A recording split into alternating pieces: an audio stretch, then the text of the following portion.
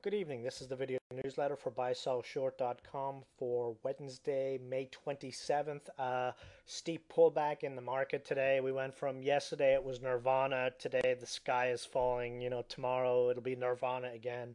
Uh, Pretty steep sell off in the last 60 minutes of the session. Big driver on the selling, other than news of the expected GM bankruptcy, was a sell off in bonds. Bond yields spiked 2/10 of a point today, which is a pretty big move intraday. There was a treasury auction. The sale went very, very well, but as is the case, the sale went well. They needed the market to come down, so they floated the rumor of quotation marks concerns that there might be problems selling debt in the future, even though there has yet to be a problem selling treasuries. But it's not going to stop them from spreading the fear and slamming the market down so that they can again repeat what we saw yesterday.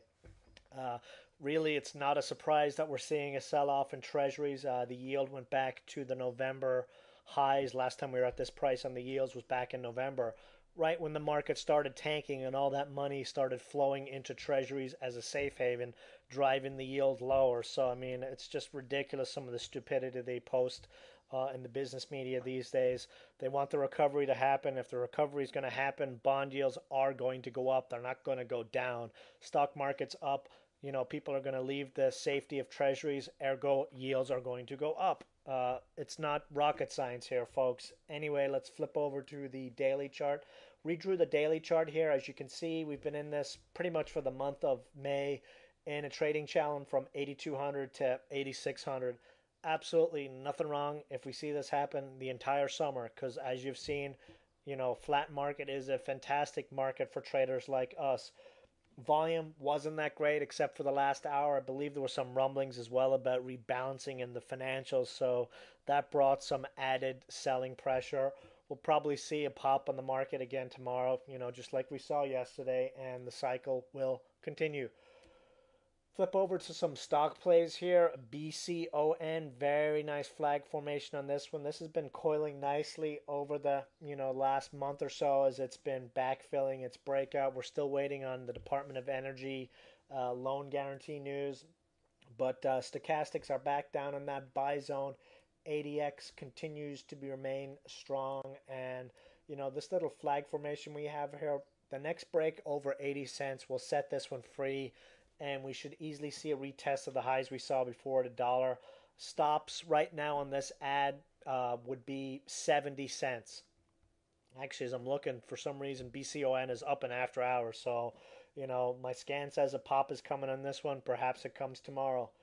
SANM, Sanmina, old favorite of ours, very close to a breakout. We actually did have a breakout on this one today. It got to 69 cents, was ready to bust out, and then the overall market cratered, which hurt Sanmina for us, at least on the near term. Stops on this one at the 20-day exponential, 58 cents, and we're looking for at least a move to the 200-day moving average. That is at 78 cents right now.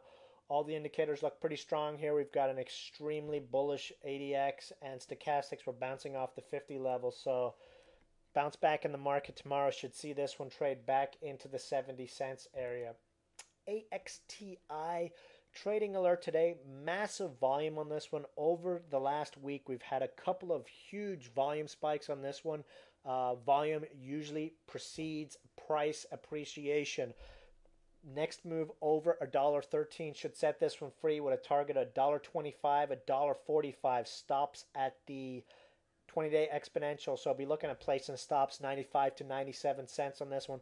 Very small play just because it's going to go big, and we're playing the volume here. And this kind of volume usually means, check out the unbalanced volume. It's just gone vertical. We should see the price play catch up on this one big time in the near term. GNVC, Genvec, cup and handle breakout, cancer play going into ASCO. Got our first move above the 200-day moving average today at 74 cents. Stock was continuing higher in after hours trading. This one really could motor. I mean, we're seeing garbage biotech stocks explode right now.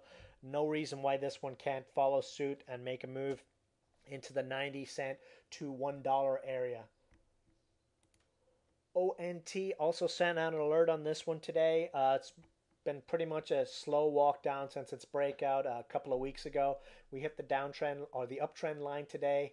This one had a golden cross last week, and we have not had our golden cross spike on this stock yet. So the touch of the uptrend line today, this golden cross we had last week, and I'm thinking a spike is imminent on this one to 50 cents.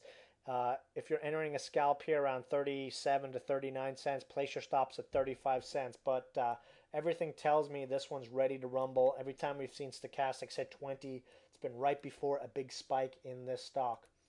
ACLS, it was another trading alert today around 41 cents. Huge volume on this again. Nice little retrace, trading below cash.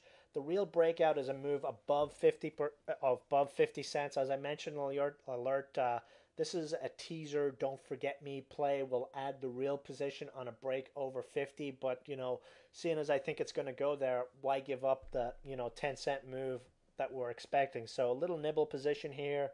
Stops 35 cents, and we'll look to add this one on a break over 50, and a target after that would be a move to 70 cents. Quick mention on TELK. We've played this one before back when it was in the 20s as a cash-rich play. We saw stocks like KERX just explode today and has a higher market cap than TELK that's got $57 million in cash and 35 million market cap. So these guys are also presenting data at ASCO. A break of 80 cents really will set this one free. I mean, you can't go wrong. ASCO play, ASCO, the cancer conference play, cash rich, really hasn't had that big of a spike off its golden cross, and really could be a nice mover over the next couple of days. I mean, this one, there's no reason why it couldn't trade to $1, especially if it gets any sort of positive news. Again, a small play just because we're chasing this one a little bit higher. If you're looking to place your stops, would place them 60-cent area on this one. So that's it for the video update tonight. Don't worry, the market was down big, but we were up 155 points yesterday. We're down 170 today. They'll spin some news story tomorrow, and we'll be up 50, 60 points tomorrow. So that's it for the video. See you guys in the chat room tomorrow. Good night.